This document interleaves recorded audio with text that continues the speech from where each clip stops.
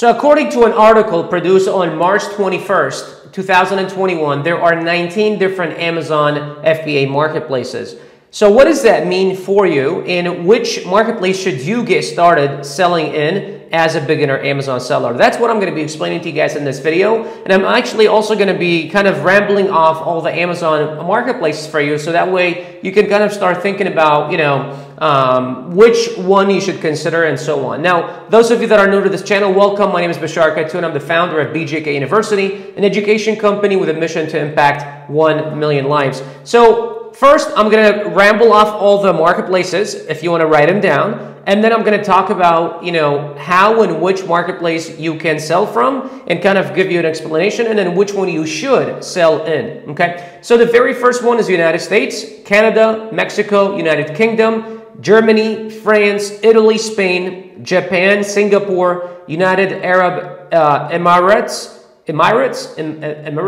I think that's how you pronounce it. UAE, Brazil, Australia, India, Netherlands, Saudi Arabia, Turkey, Sweden, and Poland. Okay. Now, one thing that I want to make very clear is that for you as a seller, you don't have to live in one of those countries for you to sell in it.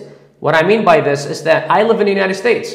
I sell in the United States. Obviously, that makes sense. But I also can sell, or I do sell in UK and in Germany and Canada, right? But I can also sell in France, Italy, Spain, Japan, India, Netherlands. I can sell in all the other marketplaces. I don't need to physically be located in any of those marketplaces in order for me to sell in any of those marketplaces. And that is something that a lot of beginner sellers get confused and say, but Amazon is not available in my country. Well, Amazon does not have to have a marketplace in your country for you to become an Amazon seller. So for instance, let's just pick a country that doesn't have an Amazon. So let's say Austria, not Australia, but Austria. Well, Australia used to have, I think Australia actually got removed, because I remember Australia used to have a marketplace, but I think it got removed recently.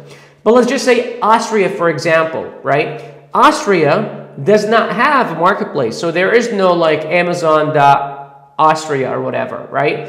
But someone who lives in Austria can sell in United States, can sell in France, and Japan, and India, and Netherlands, and Turkey. It doesn't matter, right? So that's something that I just wanted to make sure that you guys understand. Cool? Cool. Great.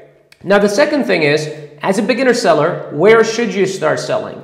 The very first one, and I'm going to tell you kind of the pros and cons as well of where, like why should you start here and not here, and why should you start here and not here. So the very first, marketplace that a lot of people look into is North America. North America includes United States, Canada, Mexico. I personally always suggest you start with the United States for one specific reason, because there's the highest demand in the USA, right? Now, also, on the other hand, there is the highest competition because everyone wants to sell in the United States, right? So that's the first thing. The second thing is you can also look into places like the first one is United States. The second one, for me personally, is Germany, and then UK, right? And then Canada, and then kind of like Europe.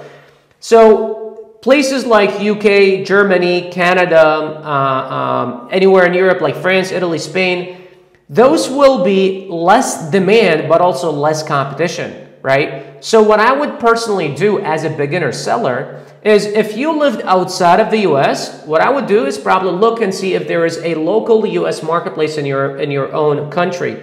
If there is, I would probably start there. Why? Because shipping actually becomes a little easier for like refunds, if you need to pull inventory out of Amazon, if you want to store inventory locally. So let's say you start with a product, you order 300 units, and then all of a sudden you realize, okay, I need like 500 units every single month. You order 1,000 units, but Amazon only allows you to ship 500 units. Well, you can ship the remaining 500 over to your place.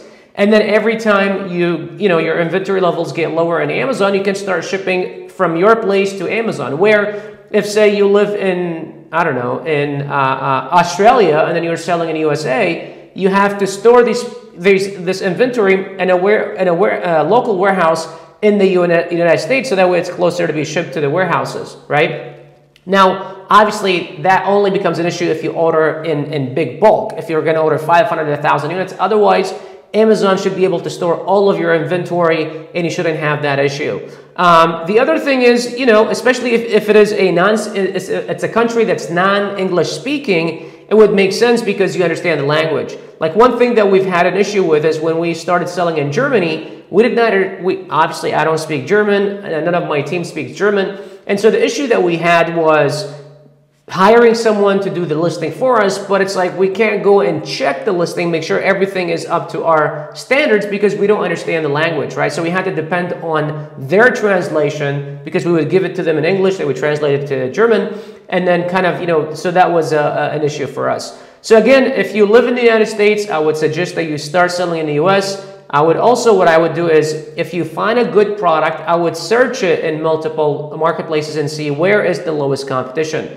The other thing that I would suggest is if you find, and when you find a good product to be sold in one marketplace, for you to scale your business, and instead of going and finding more products to sell in that same marketplace, you can try to research that product in other marketplaces and see how the competition and how the demand is, because it's a lot easier to relaunch the same product in multiple marketplaces because you already have the product, you already have the supplier, you already have everything. You just ship, you just buy another couple hundred units and then ship them to this other warehouse in this other marketplace, than going and finding another product. The other cool thing is that if you do sell in the United States, in North America, so when you apply for North America, you get US, Canada, Mexico. You could actually sell, and there's this program by Amazon called Remote Fulfillment by FBA.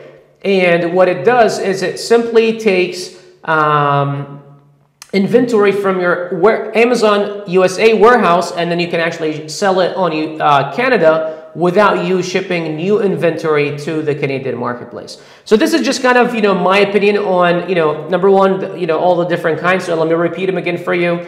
The 19 marketplaces: United States, Canada, Mexico, United Kingdom, so UK, Germany, France, Italy, Spain, Japan, Singapore, UAE, Brazil, Australia, oh, there's Australia, India, Netherlands, Saudi Arabia, Turkey, Sweden, and Poland, right? And so if you have a marketplace in your country, start there, and then you can, and then to grow your business before you branch into other products, I would highly suggest that you start looking into, launching the same product in different marketplaces and go about it that way. Outside of that, if you guys really enjoy what I just talked about, but you'd rather have someone walk you through the process step by step, below this video, there's a link to a short presentation where we teach you and walk you through how BJK University can, pretty much help guide you, walk you through the process, hold your hand. We have 5 coaches that work with our students. We have over 4,000 students now. We've been teaching for the last 3 years. I personally have generated millions of dollars on Amazon, and so we know what we're doing. We are the largest Amazon FBA coaching program in the world right now. So click that link, see if you qualify to work with us one-on-one, and chat with one of our enrollment coaches. Outside of that, I'll see you in the next video. Take care.